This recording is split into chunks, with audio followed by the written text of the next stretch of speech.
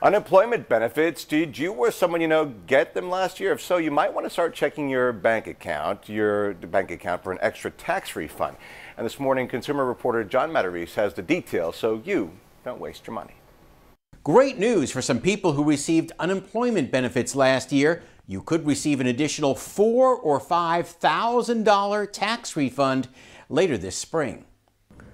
Were you an early filer? That's good and bad. The good, if you received unemployment benefits, you probably have a bigger tax refund coming your way.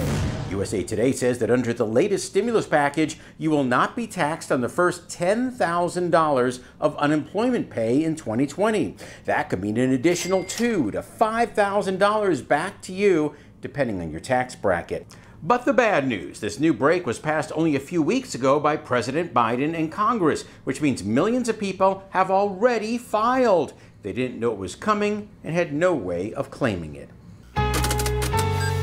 So for the Doesn't That Stink file, why couldn't Congress come up with this exemption last year? As a result, millions of people who already filed their taxes will have to wait till May, June, or July to see this additional money. In addition, states now have to decide if they will follow suit and give a bigger refund. What a mess, and that stinks. Bottom line, don't file an amended return. The IRS will send you an extra refund if you deserve it. So don't waste your money. I'm John Matarese, Chris 6 News.